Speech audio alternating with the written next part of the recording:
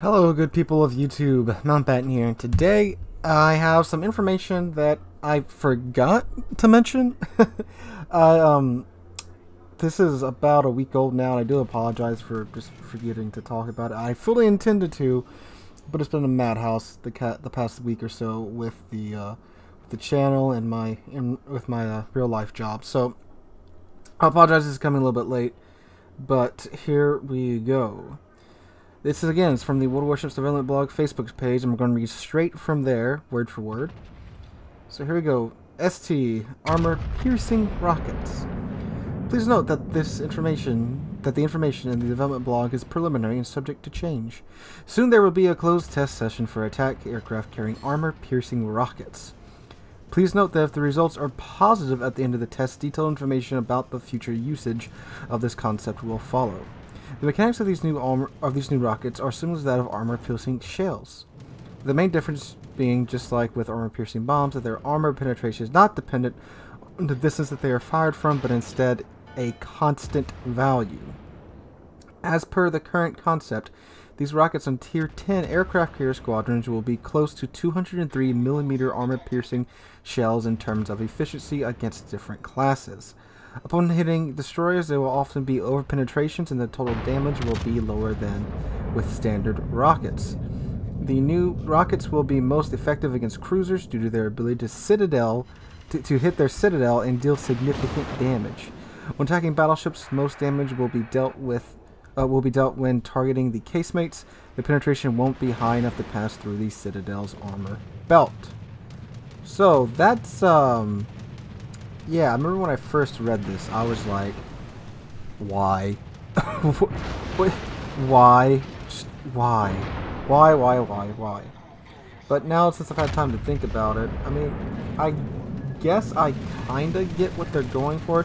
It also depends on how they're going to implement this. Is it going to be like the AP and HE bombs, where some nations have these AP rockets and some nations have HE rockets, or will the carrier player be able to choose between a AP rocket squadron or an HE rocket squadron, kind of like how you used to do in the modules? You could select which type of plane setup you wanted to use, or are they going to have the access to both of them in game? Now, my concern is probably what a lot of you guys' concern is, and that is citadels on cruisers with rockets with similar performance to similar penetration to 203mm shells.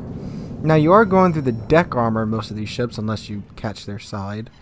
So it also depends whose 203mm shells, because there's a big difference between the American 203mm shells and the Japanese 203mm shells. You know, American AP has that improved pin angle. I would not think they would give that to airplanes, because that would be, well, terrifying.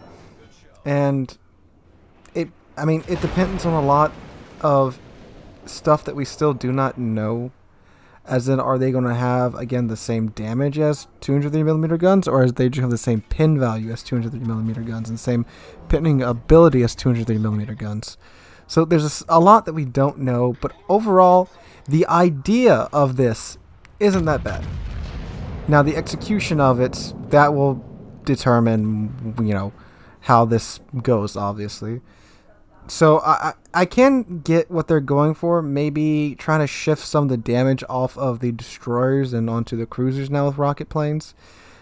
But, I mean, honestly, even with HE rockets, there's still plenty of times that I do pretty dang good strikes against cruisers. I think in the in the top 5 premium ships that I would not to avoid. There's a clip in there of me playing Graf Zeppelin. I don't have the footage anymore because I deleted the recording off of my computer because, you know, hard drive space. But I hit, I think, a Takeo or an Atago, whatever that anime skin is for Atago, or whatever it is. And I did like 7,400 damage to him. And Graf Zeppelin rockets, and Enterprise's rockets are even better. So I don't really see how this is necessary, besides, you know, shifting some of the damage from that the CVs are farming with the rocket planes from the destroyers to cruisers now. And battleships, I don't think this is really going to matter too much to battleships, because, I mean, shit, what damage don't we eat? but you know, rocket planes, they've been effective against battleships because they can start fires and stuff. And the AP rockets, I'm guessing, yeah, they may be effective if the area isn't damage saturated, and yeah, they probably will pin the deck armor unless you're like, you know, the Kremlin. But yeah, I mean, they said they won't citadel battleships. That would be a little silly if you do have rocket planes citadeling battleships. But man, it's just like, with the state of CVs and the attitude towards CVs right now, I just, you know, I'm not sure this is the best thing to be doing wargaming. And again, how's it going to be implemented? We know we need more information about that before we can really react. You know, are some carriers going to have AP rockets and some aren't? Is this for a future upcoming carrier line? Although I don't know who's left to have a. Oh, maybe the odd number. Yeah, weren't they like planning a? I think they were planning a carrier split on the American carriers. I cannot remember where I read that at. I really can't, so I don't even know where to go look for it. But I think they were planning on splitting the American carrier line. So maybe this is for them. Who knows? It may be a British carrier split line, or maybe they're going full paper and just adding in Russian carriers, because my god, that would be terrifying. And yeah, they would be the line to get AP rockets that can citadel cruisers. But yeah, overall, I'm worried about it because, you know, it's so much easier to get guaranteed hits with rocket planes than like anything else in the game. They're like the easiest thing you can use to get constant damage on. So now give them the ability to constantly citadel cruisers. I mean, that's kind of rough. And keep in mind, this is citadel damage. Only a certain percentage of that can be healed upon, you know, whatever nation you are and whatever heal you have. So it's not like the rocket planes where, you know, at least after eating a bunch of them, you can at least heal most of that damage back. But with these AP rockets and getting citadels, constant citadels on cruisers, that's a little rough. Now, they did word it a little bit like, if it's successful, or if it does well in testing, then we'll move forward with it and release more information about it. So maybe they're being a little cautious because they know the backlash that's going to come from this. And I do hope they are cautious. And I hope they take their freaking time with this, if they really are implementing something like this into the game. On top of submarines, which apparently have been delayed because the results of the testing weren't, I guess, positive. I forget how they word it. It was something along the lines of submarines aren't right now or something. Or at this time, submarines, we've decided submarines haven't performed as well as we expected or something like that. But apparently submarines got pushed back for a while too. But yeah, this is interesting to say the least. But we shall see how this goes down. And considering this post was released about a week ago, they haven't really said anything else about it. I mean, you know, I'm sure they haven't freaking tested it in just a week or anything. And it wasn't in any of the recent updates about the test servers or anything.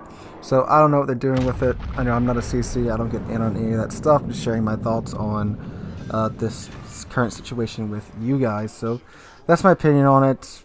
You know, I'll be interested to see where this goes, but I hope it doesn't go too far, or maybe, I don't know, maybe they'll tone down the damage, and I hope that if it does do citadel damage, it's like freaking tiny, because again, just being able to constantly do damage with rocket planes, that's a lot of power to give the carriers on top of everything else they can already do.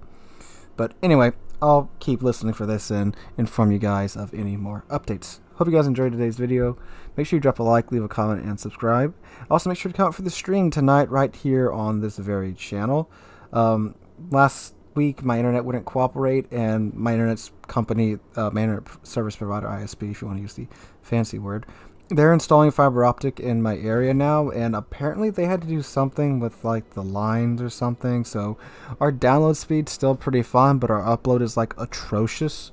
So I will try again to stream tonight. Last time, Streamlabs just refused to connect to YouTube or to Twitch. So, yeah. We'll try again tonight, 5 p.m. U.S. Central Time. come out, and if there's nothing on the channel, just assume that my internet again just had a stroke and could not support the upload, support the stream. But make sure you come out and at least check, see if we are out here. So again, guys, thank you so much for watching. Hope you're having a great Friday. If you enjoyed today's video, please drop a like, leave a comment, and subscribe. Tell me what you think about the AP rockets and how much you hate them, because I know most of you will. But anyway, guys, again, thanks for watching. Hope you're having a great Friday. Hope to catch you guys in the next one.